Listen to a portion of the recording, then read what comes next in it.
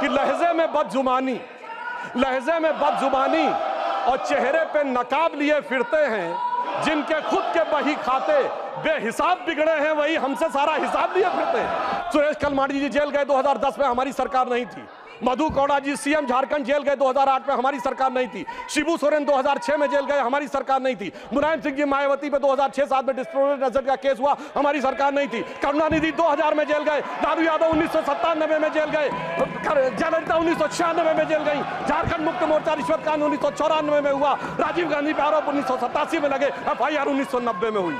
मैं सिर्फ ये बताना चाहता हूं, 30 साल से देख रहे हैं सभापति महोदय, हम लोग छात्र जीवन से प्रौढ़ावस्था में आ गए, जेल में अंदर बाहर आने जाने का खेल देखते हुए, और अब हमसे कहते हैं कि 2014 के बाद ये है। वास्तविकता ये है कि संविधान के साथ खिलवाड़ सदैव इन्होंने किया है। हम राष्ट्रपति महोदय ने ये शब्द बोला था, हम सबको ध्यान है, सबसे अनेक विपक्षी सदस्यों ने अपनी अपनी सीट पर आवाजें करते हुए इसका प्रतिवाद किया था।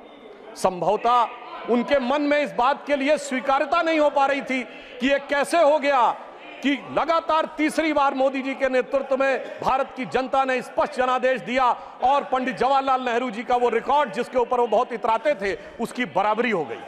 शेष सारे वोट मिले सरदार पटेल को और 0 वोट मिले जवाहरलाल नेहरू जी को। वाकई कैसे तुलना हो सकती है? सर्वसम्मति से प्रधानमंत्री के कैंडिडेट बनने वाले मोदी जी और 0 वोट पाकर प्रधानमंत्री के कैंडिडेट बनने वाले सरदार हमारे नेहरू जी। एक वो नेता जिसको पूरे देश ने नेता माना, एक वो नेता जिसको उसकी पार्टी में किसी ने नेता नहीं माना। इसलिए वाकई तुलना नहीं हो सकती। बल्कि मैं तो कहना चाहूंगा, आज खड़गे जी अध्यक्ष बनना था तो सोनिया गांधी जी की इच्छा थी, तो सारे डेलीगेट्स ने खड़गे जी को वोट कर दिया और शशि थरूर जी ने नामांकन वापस कर लिया। उस समय गांधी जी की इच्छा के बावजूद किसी ने नेहरू जी को वोट नहीं किया। तो मैं कह सकता हूं आज खड़गे जी की स्थिति उस समय के नेहरू जी से बेहतर है।